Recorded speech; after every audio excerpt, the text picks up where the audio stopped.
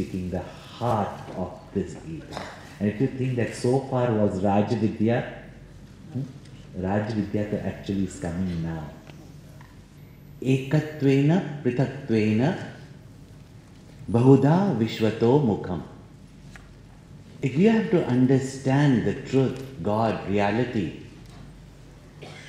in its completeness, then you have to know Bhagwan's yoga, absolute nature, the one without a second, in which neither I am in the creation nor creation is in me. Yet, when I manifest this creation, and such a creation can only be an appearance as the dream, just as you pervade every creature, every object in the dream, in the same way, Lord pervades everything. Therefore, when you see the world, it is that Lord only with thousands of heads facing everywhere. And service of the people is the service of the Lord of Lords. Or out of this creation, we choose something that reminds us of divinity or God, whether it's the sun, the moon, the space, or fire. If nothing else, Matru Devo Bhava, Pitru Devo Bhava, Acharya Devo Bhava, Atithi Devo Bhava. Then where is it that you cannot worship me?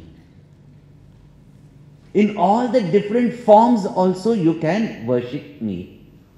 Or through service, worshipping the Lord everywhere, seeing the Lord everywhere, or even considering yourself to be just His humble servant and worshipping Him as the Lord of the universe, or with knowledge and contemplation, turning away all the attention away from the world of objects, emotions and thoughts. Hushing all your perceptions, feelings and thoughts, and giving up your identification with the body, mind and intellect. When you identify with the subjective self, the self alone is. The jiva becomes one with the Atma. It was always one, but we understood it to be this body, mind and intellect, and therefore lived as the perceiver, feeler, thinker, the ego. Now how can it be that in whichever way you worship, with whatever you worship, with all these three distinct methods of worship, and all religious worship will fall under these three distinct methods only. Because I alone am the worship, I am alone the instruments or oblations in the worship. I am the one who's giving the blessing in the worship. Everything is from me only. The result of the worship also comes from me, from yajna. I only am the giver of it. Thus, it's short to point out what was called as Brahma Yajna in the 4th chapter is being elaborate here. Or when you want to point out that how can everything be the Lord only? Because that oneself alone is appearing in all these different forms. And maybe not forget that. Therefore, aham kratur, aham yajna, pitahamasya jagataha, mata data pitamaha. I am all this. So to point out that I alone am appearing in this world. It was very interesting that when Gurudev sent me to Hong Kong to do prachar, after coming from, you know, India and growing up in India and seeing all the, festivals that we have, and especially the most beautiful festival, especially we used to love it because every day we used to get modaka to eat. So that festival of Ganesh Chaturthi was something, and especially when you're in Maharashtra and Chennai also, I think both it's most elaborately done. Went to Hong Kong, you told everybody, now we'll keep Ganesh Ji for, 10, okay, not 10 days, we'll keep 5 days, etc. But everybody said, where is time? Where is time? And then all this, I said, okay, nobody wants to do it, I'll alone do it. So I nicely made one clay Ganesha. I kept it in our center. Nobody is coming, so I only took some poha or something like that and mixed it with jaggery, and I only offered it with incense, the jaggery and everything I did, and then also the aarti, Sukha Karta, Dukha Harta, all that aarti, all the lamps I lit, nobody was coming.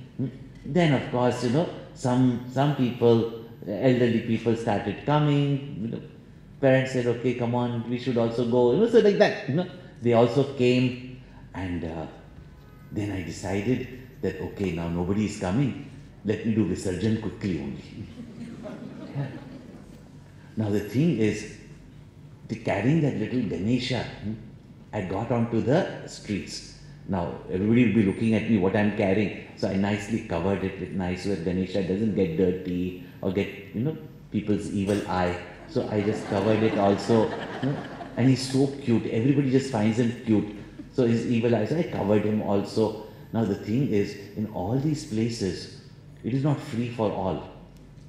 If I put anything in the ocean, an ocean was very nearby, if I put anything in the ocean and somebody sees me doing it, the police will come and catch me. But there were steps that were going there, there was a chain there, I saw nobody's watching, I stepped over the chain, went into the steps, it's the harbour there, Hong Kong is a harbour, so I went there, and of course you don't throw like we do nowadays. You have to go inside and submerge, immerse the Ganesha. So now it's deep, it's not a beach, it's a deep harbour. So I was still on the steps, and just when I went into the steps and was about to put Ganesha, my leg slipped. My leg slipped. I said, Ganesha, don't take me so quickly. I have to do my Guru's work. It's good that you're taking me with you, but you can come back. Purchavar, you can come back, but I will not be able to come back. Because if I go with you, yad gatva na nivartante. So having gone there, I'm not going to come back. And just when I screamed, and I had made sure that nobody was around when I was going into the waters. Regretfully also, but as I went into the water, suddenly in my bed, I woke up screaming. Now when I got up, that Ganesh idol was also me. The fire I worshipped was also me. All the incense and the lamp also was me. All the chanting that I did, the Vedic chanting and the artis I did was also me. I only took Ganeshji on the road. The road was also me. Gatir, Bharta, Prabhu Sakshi. Everything was me only. And the water in which I was drowning also was. When I wake up, all this was me only. And yet, they are not in me, nor I am in them. But when I was seeing the dream, all of this, even though I was seeing this whole beautiful worship, it was only me. To point out this point, and many other subtle points which I pointed out yesterday, that these verses are there in which Bhagwan is saying that every everything is me alone. Now, if all this is me only, what is the proof that you are there everywhere? Proof is that everybody is also worshipping me. But they worship out of some desire. When we want something, we all have to believe, accept that there is some higher power, is it not? And that's why all the religions in the world, all the people going to the temples and places of worship are going for what? With the acceptance that there is an all-powerful, compassionate Lord from whom we can get whatever we want. Only thing is, we don't think that, we know He's Sarva Shaktiman, we know He's Kripalu, but actually we think He's a fool.